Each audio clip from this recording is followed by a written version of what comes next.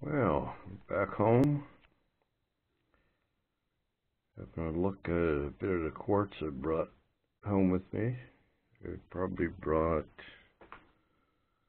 about 50 pounds of this stuff. All different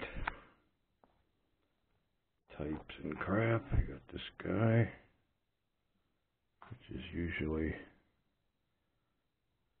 nice ore. Nothing showing in any of it except one piece, but we got this.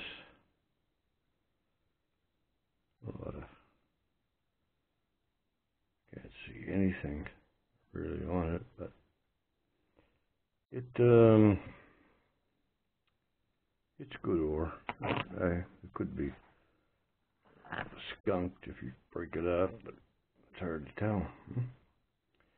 I possibly will be sending this down to my buddy in Texas.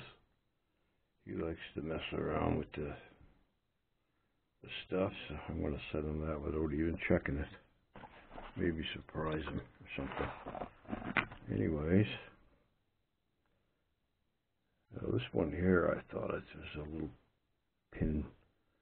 pinhead piece of gold on it, but now I can't even find it.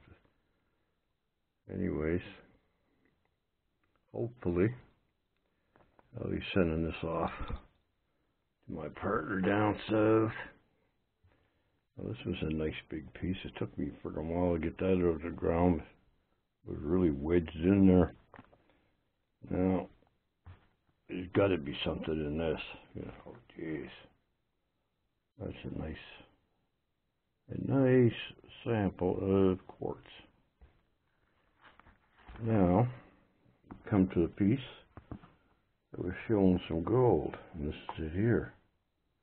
As you can see, if you can see, I count like probably one good sized nugget and two small ones right along that black line there. Now I'm going to try something different here, see what happens. Just hang right on.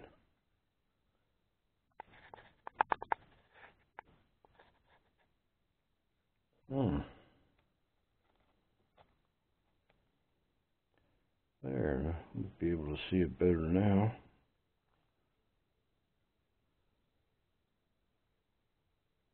Nice. I just might keep this for a sample.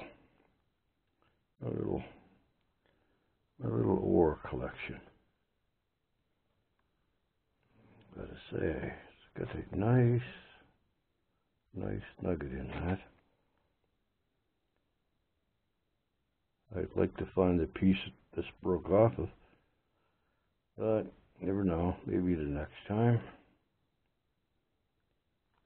But as I say, I have about 50 pounds, totally close to 100 pounds altogether the last couple times I was down there.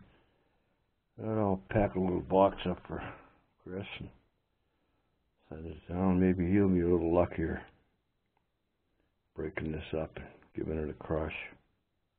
I think I'm going to hang on to this piece. It's a nice little ore sample.